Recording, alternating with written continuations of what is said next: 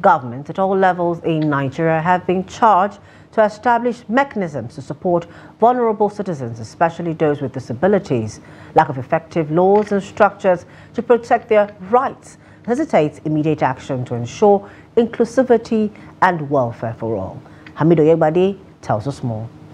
Despite pledges from successive governments to improve the conditions of vulnerable citizens in Nigeria, the reality falls short. Poor women, children, and persons with disabilities face immense hardship due to inadequate social support and assistance.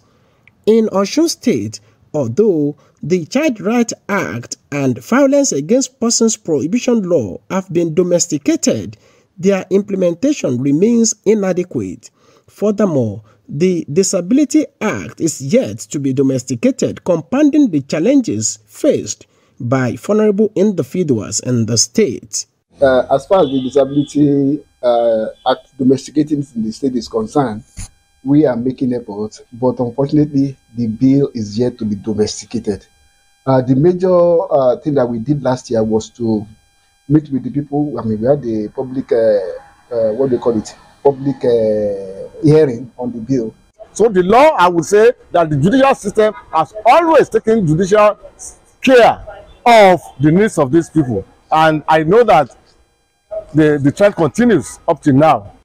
That's why the fact that the government is trying its best, but the government still need more chances, at least to support the persons with disabilities, so that to make life easy and available for them. On International Wheelchair Day, March 1st, women with physical disabilities highlight mobility as their primary challenge. This we can call this one our legs. Without this, there's nowhere we can go. There's nothing we can do.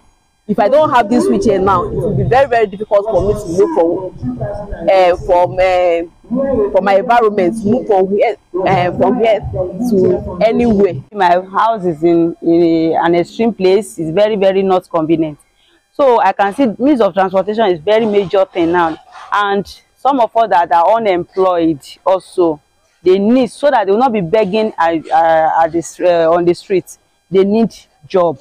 As part of their contributions to the community, some indigents of Osogbo donated wheelchairs to persons with disabilities. So some hospitals were earmarked, primary healthcare centers were giving wheelchairs. So also we have the primary healthcare centers, the teaching hospital, the state hospitals, then people with disabilities too. These wheelchairs were extended to them. So 71 wheelchairs were distributed today in the name of Osogbo Ashby Sister Cities and Ashby Sister Cities Incorporated.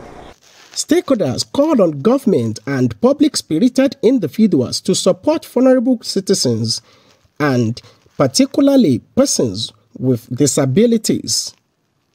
Amid Oyegbade, Trust TV News, Osogbo.